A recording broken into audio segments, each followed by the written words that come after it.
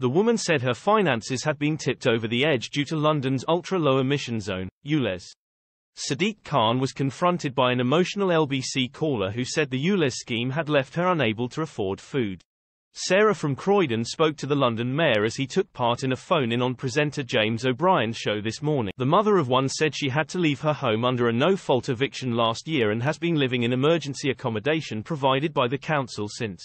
Sarah said she does not get universal credit despite being a single parent, as she has been told she earns too much, and that her housing benefit falls far short of covering her. She said, "Before I had £300 to £400 left over for me to buy food and other essentials after my bills. Now because of ULEZ and because I live so far I'm spending that £300 on ULEZ.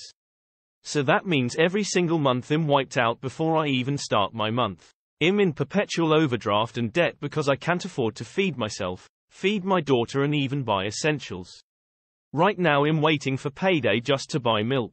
People like me are left out of the equation because the council says I earn too much, universal credit says I earn too much. But you've got ULEZ that's come and taken my money that I had to buy these things, now I don't have any." Mr. Khan said he was desperately sorry for the plight you're facing.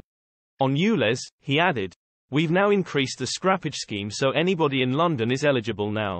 41,000 people have taken advantage of the scrappage scheme. Many have bought new vehicles. I'd encourage you to go to the TfL website to see what you're entitled to in relation to your car because that will reduce the pressures there are on you." But she questioned whether £2,000 from the scrappage scheme would be enough to buy a ULEZ-compliant car and said she still had £3,000 left to pay on her previous vehicle. Mr. Khan said, "I say in a respectful way, you can get a ULEZ complaint car for the amount of money available on the scrappage scheme. For those who have got finance, I'm afraid you will have to speak to your finance company because different finance companies have different rules in relation to paying back the finance."